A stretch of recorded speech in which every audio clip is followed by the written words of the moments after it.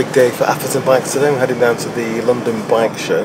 We've got a stand there, so we've got some of the bikes, we've got the whole team down there, we've got the Athertons speaking this afternoon as well. So it's quite nerve-wracking because it's the first time we're actually showing the bikes to the public. We've got some bikes, we've got some of the lugs, the way it shows which way they're sort of additively manufactured, 3D printed, we've got a mock-up machine. It's the first time the public are actually going to be able to see, touch, feel the bikes, and at the end of the day, that's what matters, is what the public think.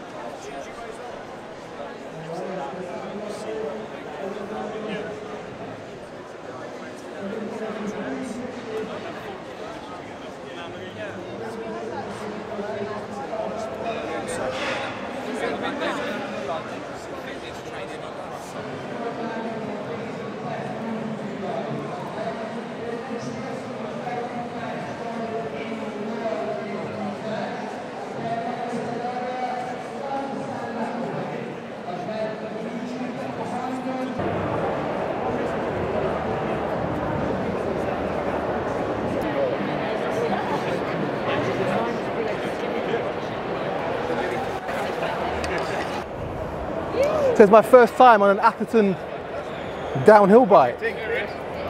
Awesome. I mean, I'm biased, but I love the look of them.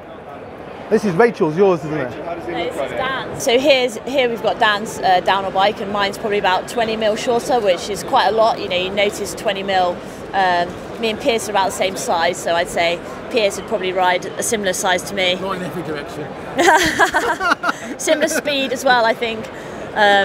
So next video will be us riding on the trails. What about you, girl? Do you think we can fix that? It's long, isn't it? So these are trick stuff brakes, and G and Rachel have been saying that they're absolutely amazing. They're almost buying them on or off, so they've had to kind of learn how to brake again almost. Never actually really ridden probably a proper setup mountain bike. Yeah, and it makes such a big difference when you ride right suspension settings. Never done it. Everything perfect for you. Sits in the garage. Such a big difference. You go riding, yeah. you get it out, kick your tyres, do that. Yeah. And I can feel. Is that set up to ride? Is that? That's Dan. Dan has his bike set up quite stiff and quite fast. So he's like riding a lot of jumps and bike park stuff. So it's really like playful and it fires him out of the turns. Whereas G and I have ours a bit more like a bit slower, a bit more technical, grip the floor a bit more. But Dan likes to fire the jumps and like fucking go up in the air like really high.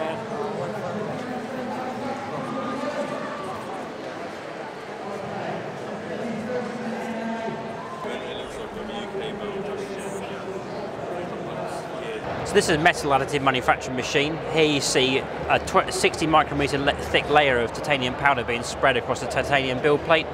4 lasers then fire to melt the cross section through our titanium lugs that we build our bikes with. And here you see the particular support structures that are being built on the screen. Once that's done, the build plate drops down and the next 60 micrometer thick layer of titanium powder is spread across. So this is the build plate that comes out of the machine. These are the lugs that are there anchored to the build plate on support structures.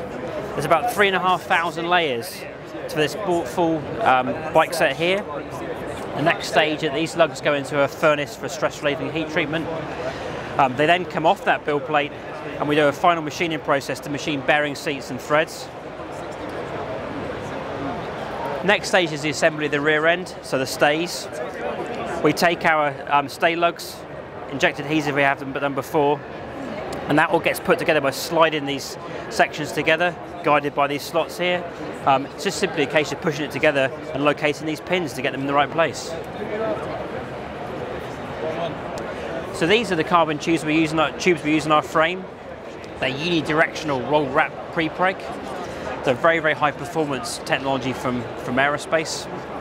In fact, we use a different carbon fibre for the seat tube where the loads are highest. They're designed in a way which makes them extremely robust. So they're very, very robust in terms of impact. In fact, this bike is the bike that G has been testing out in Malaga this winter, and you'll see that despite Malaga being super rocky, the down tube looks absolutely perfect. So onto the front triangle, we start with the bottom bracket, we insert the down tube into the bottom bracket, head tube goes on. Next, the lower seat tube gets fed into the bottom bracket, pivot lug goes on. Next stage is the top tube goes into the head tube. We then get the seat tube collar onto the frame, and then finally the upper seat tube gets slid through that seat tube collar into the joint onto the pivot lug. And lastly, we inject adhesive into this little hole just there to fill that cavity there with adhesive, and that's it done. 5 days in the jig, ready to ride. So obviously a new project for us this year, Atherton Bike Co. It's you know, it's a massive step for us, taking the team from just being a World Cup race team to starting our own bike brand. And we've done it with me, Dan and Rach. Piers here is on board as well. And then working with a few other guys to kind of found this company that basically uses 3D printing to manufacture downhill bikes, trail bikes and bikes in quite a unique fashion. The Athertons just did a Q&A, and the audio's, the sound's awful here, the background noise, hope you can hear this. And it's been amazing. The stand's been rammed all day. The guys who've done many of these events say we've had an amazing response. So it's just fascinating seeing people, you know, not just Atherton fans, but they're coming to look at the bike and they're fascinated the way it's made, the engineering.